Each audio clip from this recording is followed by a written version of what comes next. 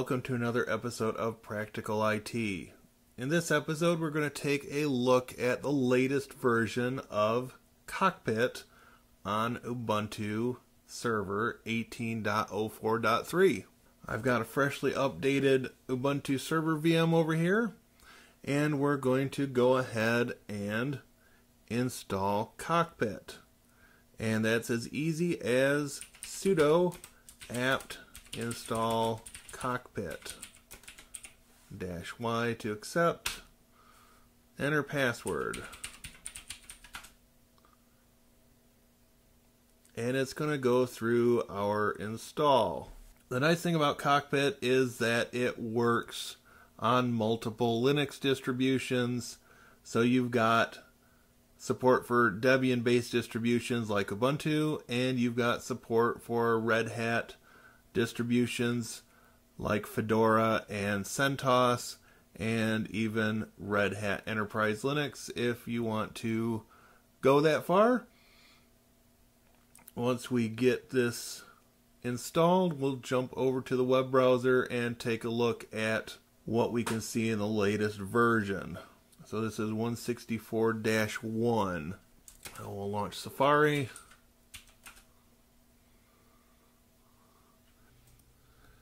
Alright, in Safari we'll navigate to our IP address and port 90909090.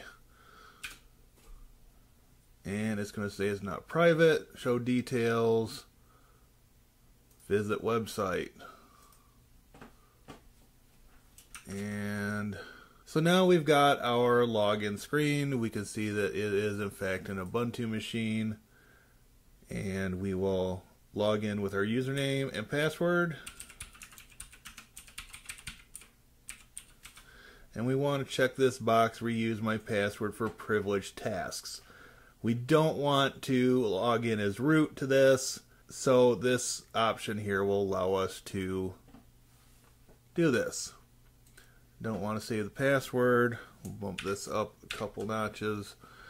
Okay, so as you can see here, we are on a VirtualBox operating system 18.04.3 LTS.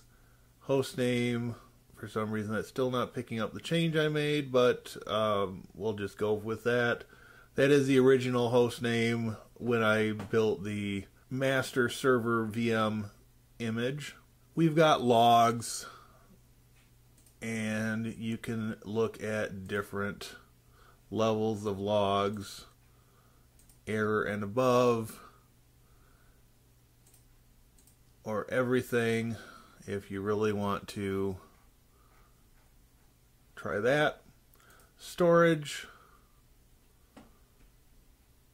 so SDA2 is our root, and we're using approximately half of our storage space. Networking, it's going to show interfaces. It's going to show a nice little graph sending and receiving accounts. And I've got a couple of different accounts on here currently. Services, it'll list each of these. We've got targets, sockets, timers, and paths.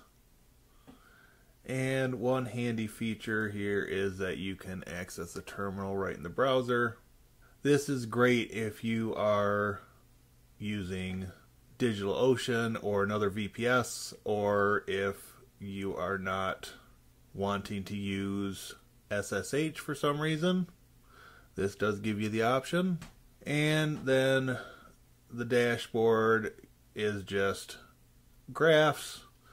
And then if you had another server running Cockpit, you could add that server by the IP address. You could specify a color, and it will appear on the master graph.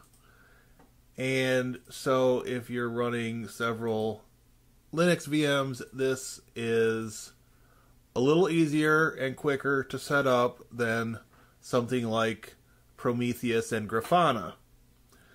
It is a little more limited, but it's quicker, it's easier for beginners, and so you're going to find a lot of people using this.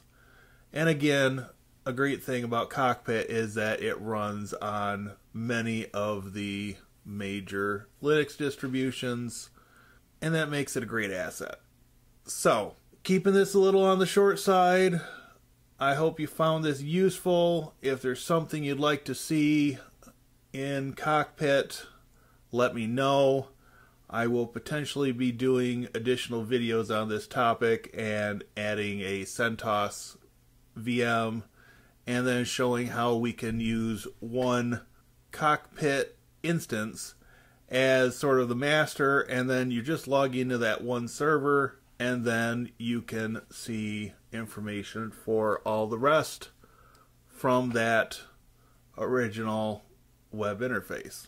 So on that note, we'll take a look at Cockpit here. We are on version 1.6.4.